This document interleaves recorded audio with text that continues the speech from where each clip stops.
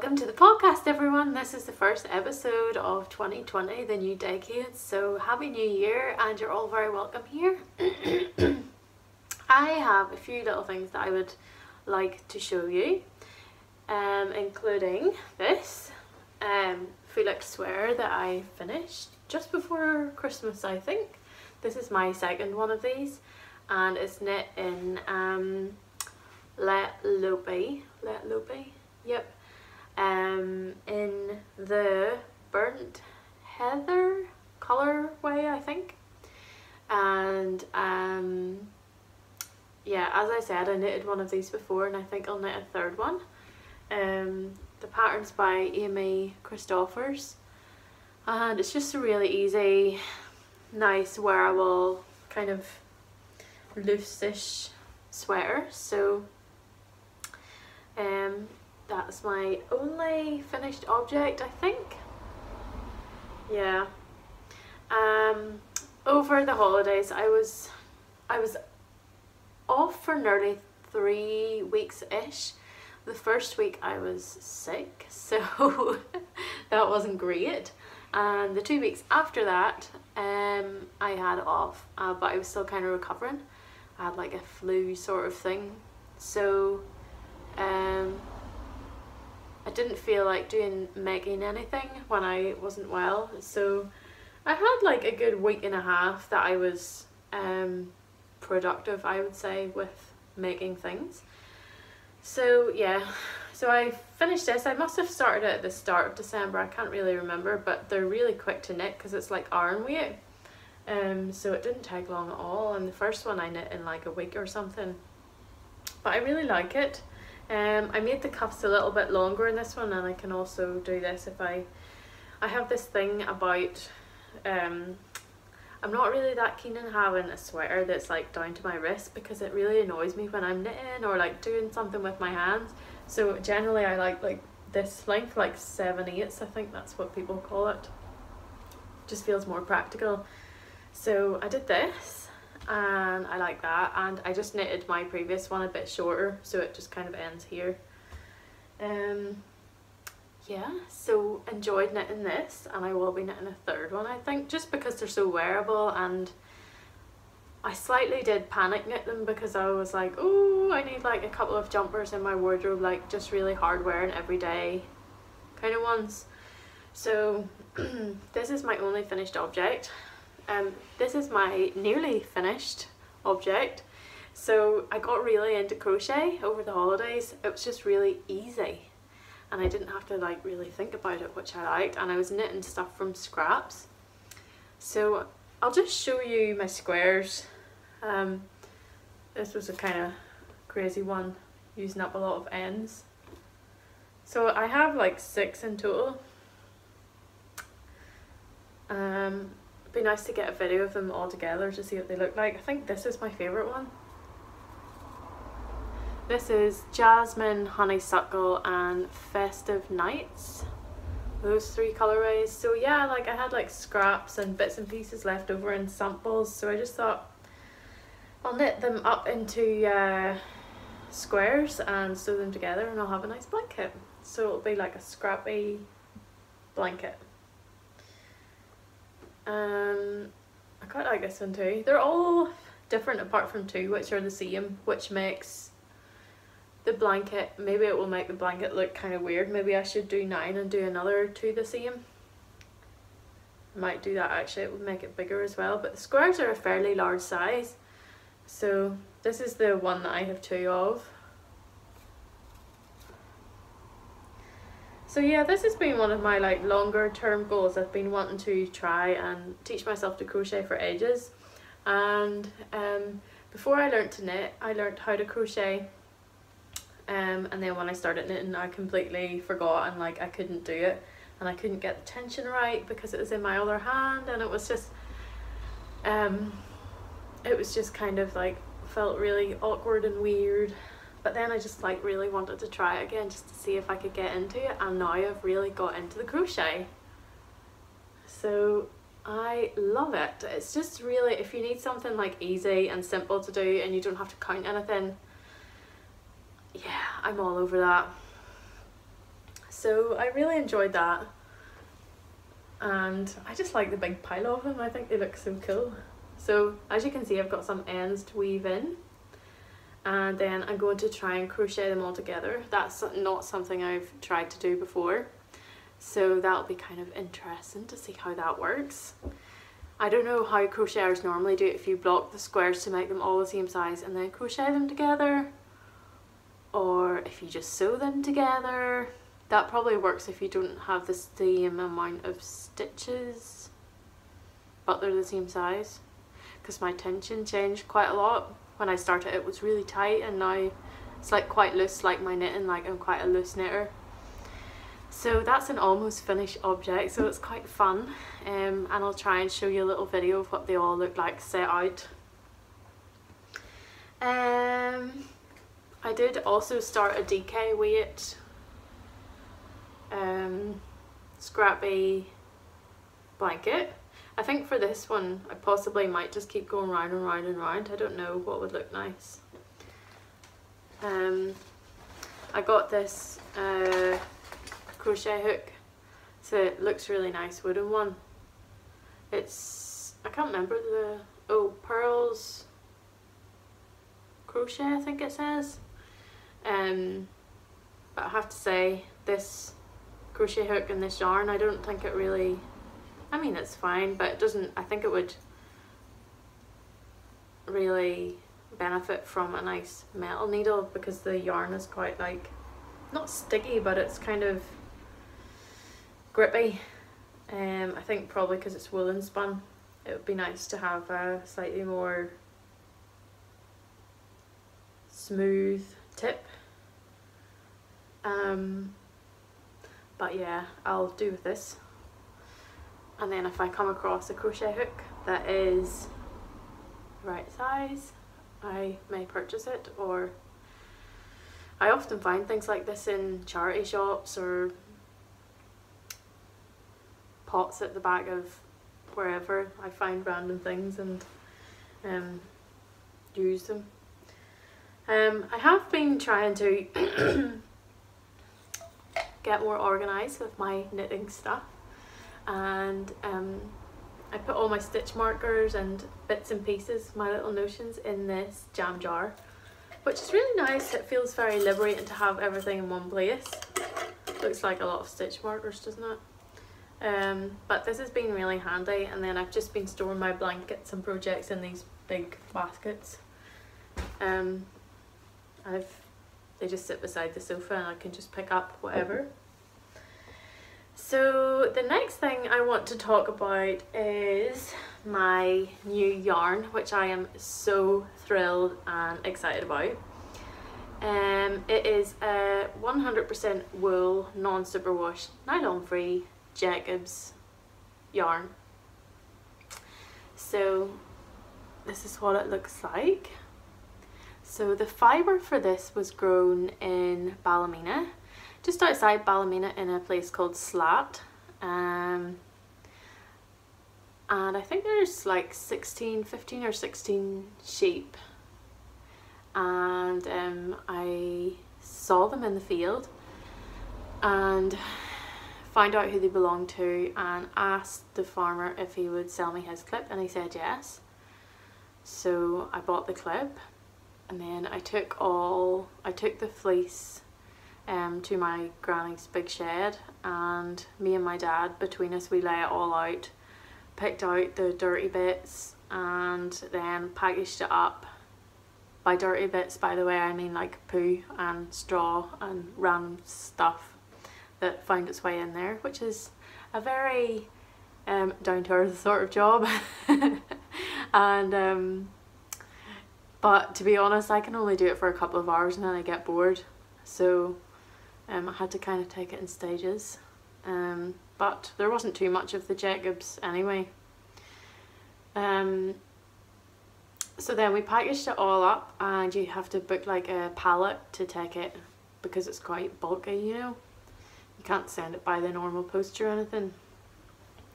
So the pallet came and collected it and delivered it to a little kind of artisan mill in Wales, in West Wales I think.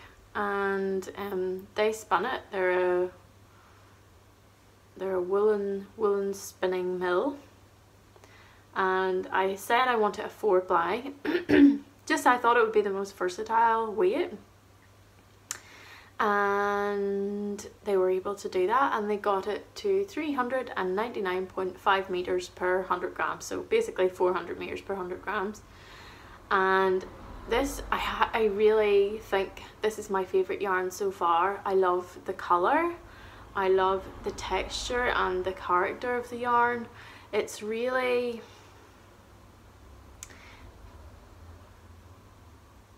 it has character, but it feels kind of, now I didn't think about all the describing words I was going to use when I hit play there. I would say it feels like a cozy yarn, one that would keep you warm.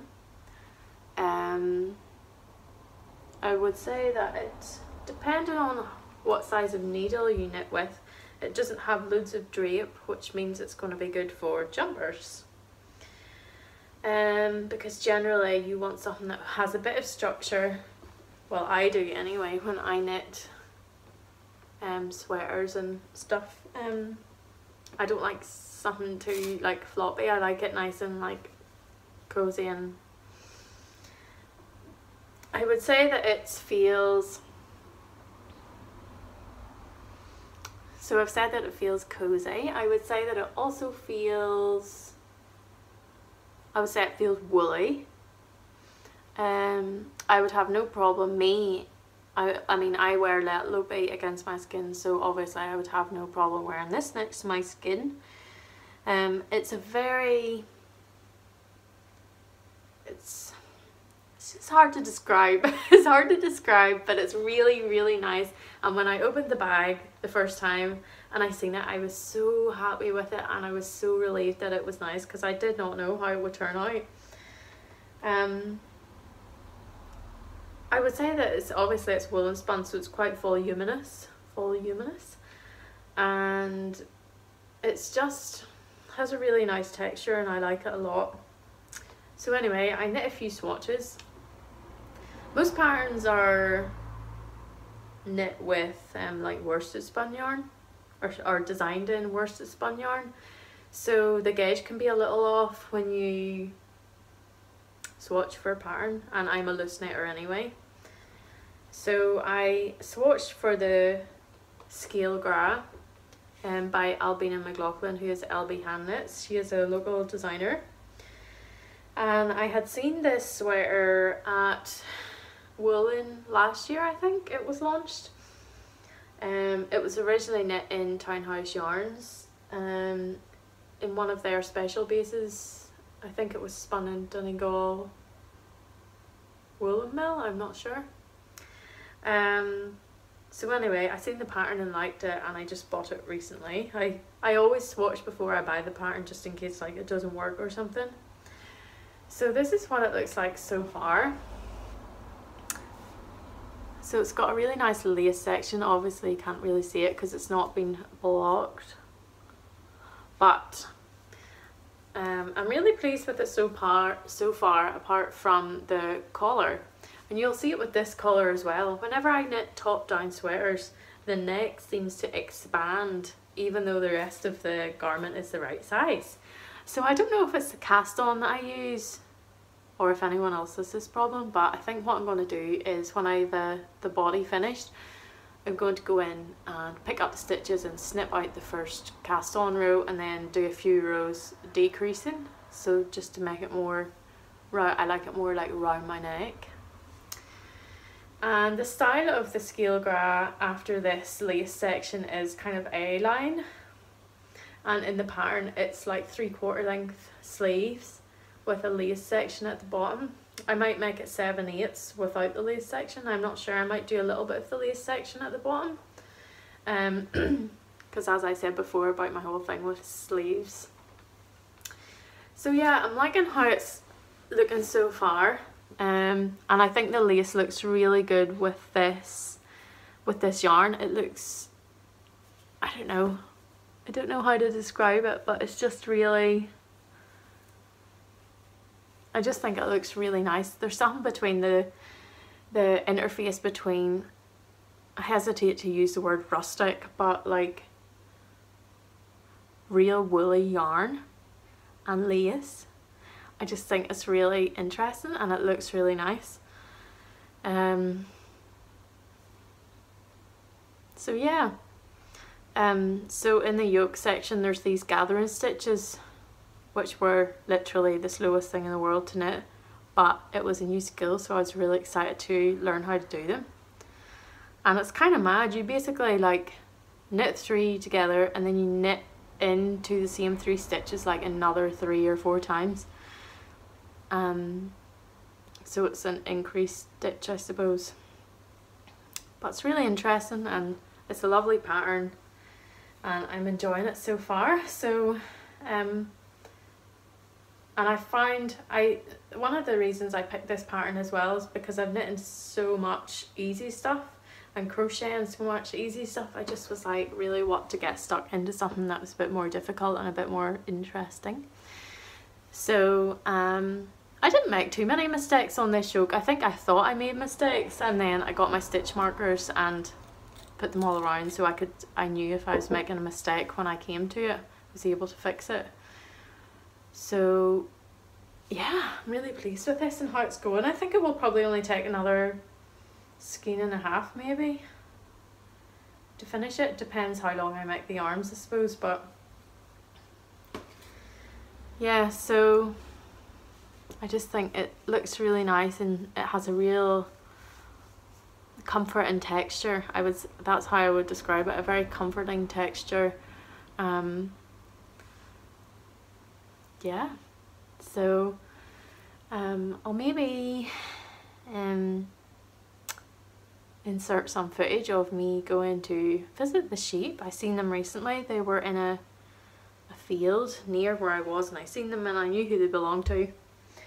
So I caught some footage, like I knew it was the same sheep as I got the fleeces of, because that's where I spotted them the first time round. So I've got like 190 skeins of this, so that's quite a lot for my limited edition. It should last for quite a while. Some people have been asking, are you going to dye it? I think the colour is so nice as it is. I feel like if I dyed it I would ruin it. It's such a nice, the shade of it is like, I would say it's slightly more grey scale than brown, although it's like a warmish grey, and it has so many different tones between like white and black in it. It's really, really nice. Like on the individual, you probably can't see it on this because it's not great quality, but the video's not great quality, but I just think the colour of it's so nice. I don't think I need to dye it. And probably you would enjoy having something that's undyed as well, because you like the Cumbrian undyed. So that's what I'm thinking. Though maybe I should just dye one skein and see what happens, see what it looks like. But I really like it how it is, so I might just leave it. And yeah, for 2020, as I was saying earlier, I was trying to put my schedule together. I was finding it kind of tricky. I think mainly because, well, like I said, I have some ideas that I want to do, or things I want to launch next year. But I think when you really get down to it, like when you take away all the like clubs and everything, I think at the heart of things what I'm really interested in sourcing wool and processing wool from places that I know, and this is like my heart product, do you know, like this is what interests me the most. So I think if I'm being honest with myself, like this even excites me more than the dyeing. Like I don't want dyeing to literally take over my life, and when this is really the thing that really, really interests me. So I'll probably just be spending time trying to source nice fibres locally for y'all. And I want to do more vlogging in 2020 because I really enjoy it as well, and I think it's really fun and it's a nice way to connect with people and really visual way as well. On Instagram I feel like everything's so short and you can't really get into talking about something. So yeah, more vlogging, more local yarns, a bit of dyeing, maybe some clubs. Hopefully I'll do another collaboration with US Wool. I really enjoyed that. I think I will do the advent calendars again. They were 15 of them nearly broke me, I have to say, and that was only 15. But I've got the skein twister now, so that will make that part of it a lot easier. So I might do a few more, and I want to keep things exciting for myself. I don't want to hem myself in too much to my schedule, but I need to have some idea of what's going on. So if there's something you want to see in 2020, or if there's something you want to see more of or less of, or a collaboration you'd like to see, or a club you'd like to see, just let me know in the comments below and I will take it on board. But yeah, this is where I really see Woolly Mammoth Fibre Company going. Local fibres from local farms. So that's what I'm really interested in. So what else have I got to show you? This is the swatch I knit in the Jacobs. I think this was like 3.75 or 3.5, so it's a lovely gauge actually. It's nice and like lightweight. The needle size I'm knitting these on is 2.75. But I think this is a lovely lightweight gauge actually for the Jacobs. So yeah, maybe I will experiment also this year with a design. I don't know, I'm not a designer, but I kind of fancy the idea of trying the process just to see what it's like. But there's so many designers out there and they're all so good, I sort of think, well, is there any point? But I think I would be mostly doing it for myself just to see if I can challenge myself and do it. What other plans have I for 2020?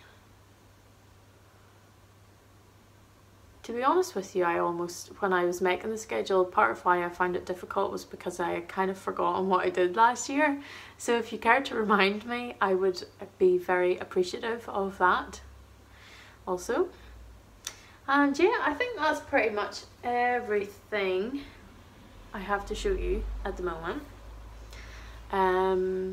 I have a lot of footage in here from over Christmas and stuff, so I hope you enjoy that. It's been really fun to take a few videos when I was out and about with friends and stuff. Yeah, enjoy.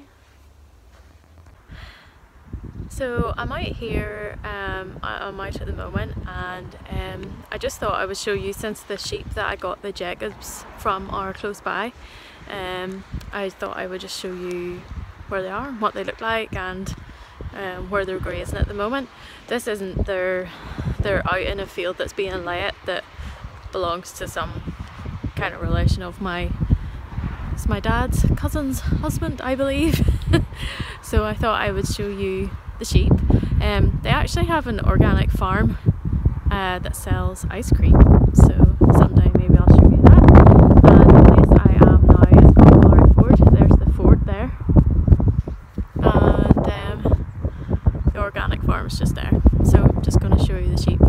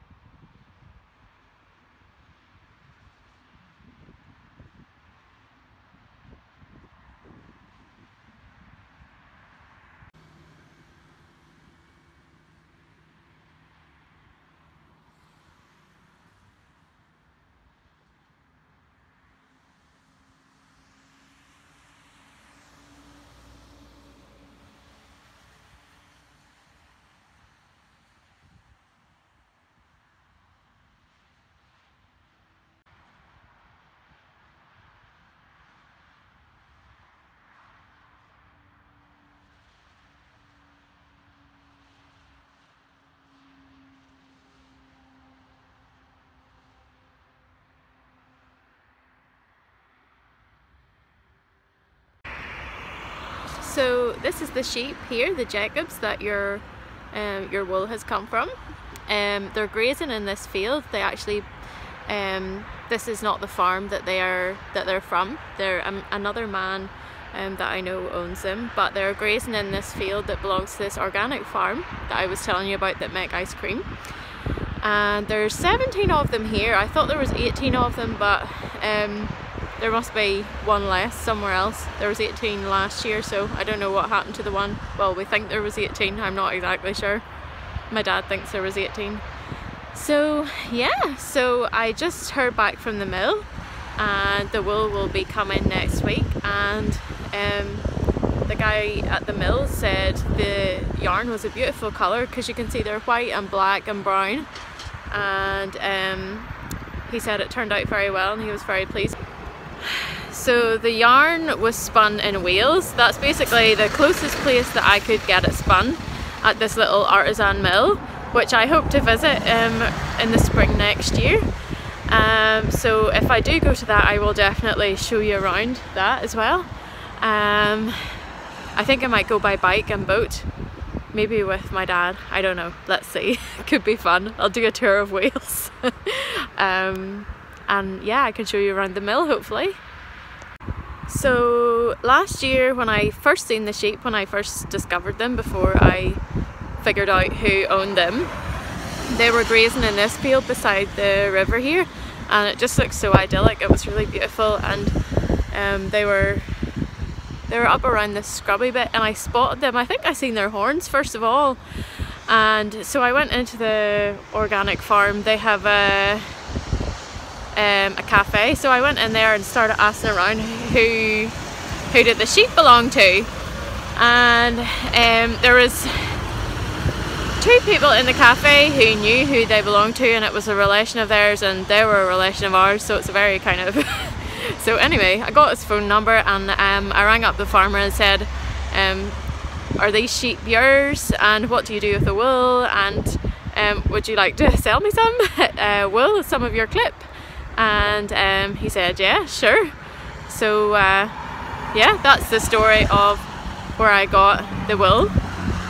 It's very exciting. So yeah, I hope you like the yarn.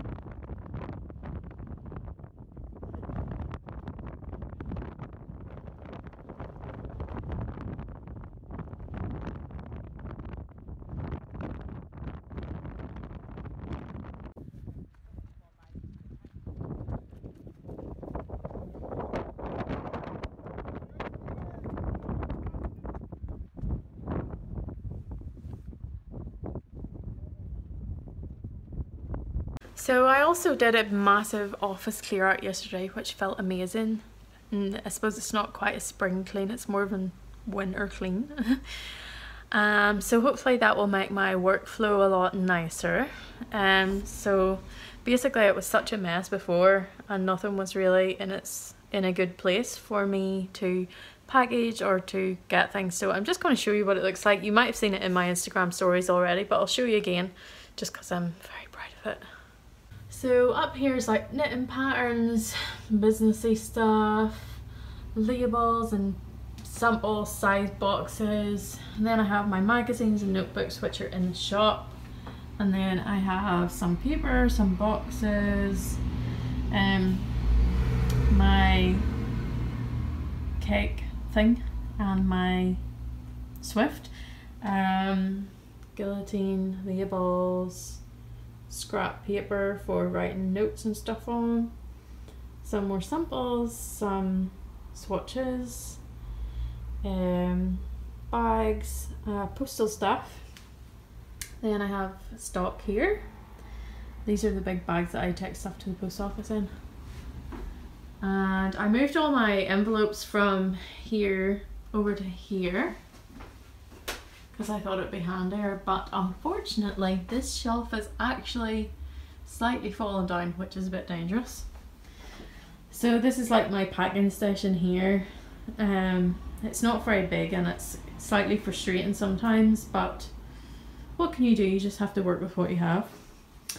Then I have, well, this is all computer and stuff, so all stays the same, but I swapped around my little printing station and my sample reel.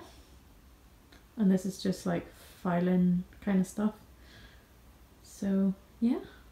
So yeah, and then this is my like computer station, and this is for printing labels. This is my scales, and then I have my label printer for the labels on the skeins. And I just have a normal chair. I don't have a computer chair. My sewing machine bin. Yeah, so that's pretty much it. And it's all nice and tidy. A few materials in there. So yep, I'm very pleased with this, and I think it will be good if I can keep it tidy.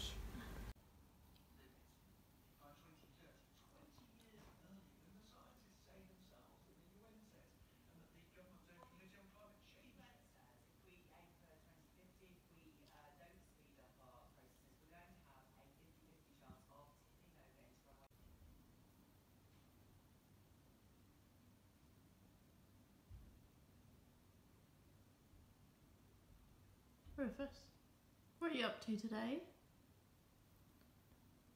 You chilling? You chilling out?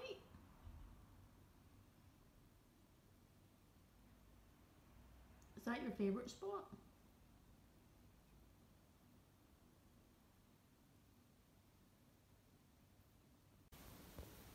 Rufus, do you want to go outside?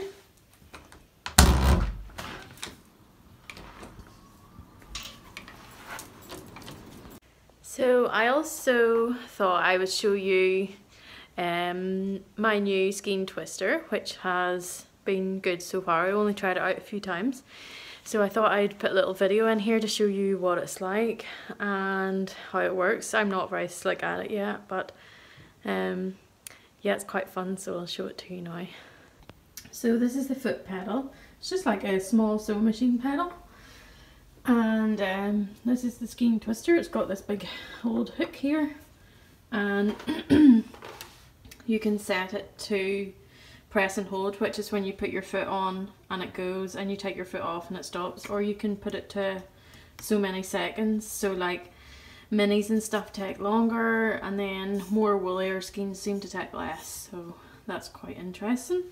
I didn't get their clamps. I had some clamps already in the house that I got for something else, so I decided just to use those, and I have it pinned, or I have it clamped onto my Billy bookcase, which has quite a lot of books in it, so it doesn't seem to move, although I would like to get a more sturdy place to put it, but I don't know where exactly, so I'll just do a little demo now and show you how it works.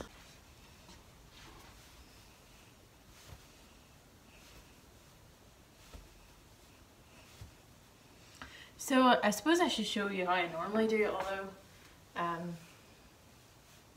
so I just do this, twist it up, and then I can feel when it gets to the right amount and it wants to twist. So I am pretty fast at it and pretty neat as well, but for minis it's really, because you have to twist so many times, your arms get really tired. So that's basically kind of why I got this. I mean, I'm probably almost as quick doing these type of skeins by hand, but also if your hands are really sweaty, it's really annoying to do that because your hands kind of get stuck, whereas with the skein twister your hands don't get stuck. So let me show you. We are on. So you put it on the hook like this and you tap the pedal. And then I actually just did this with the roll hands, so this won't be very slick.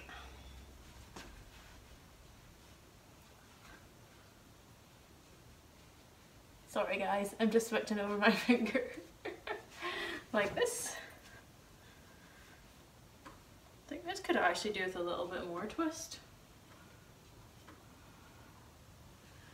Try that again.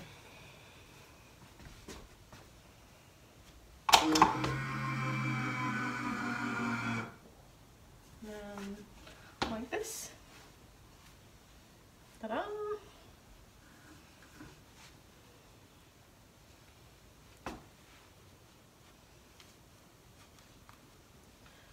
And you just pop that through. I'm actually making quite a hash of this. It looks easier to do it by hand, but I think it will save my arms in the long run. So here we have it. So it looks the same as if I'd done it by hand basically, which I'm happy about because I'm quite fussy about how they look. So I'll just do another one just to show you. Maybe I'll do this one a little bit quicker.